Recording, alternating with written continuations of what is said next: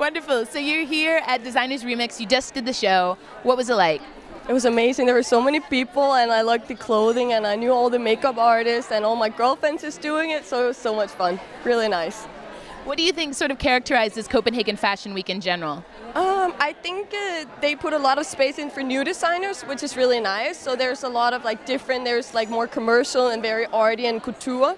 So I think that's very nice. There's a lot of new designers, and everybody wants to do them, so it's nice. And then finally, what's your best styling tip?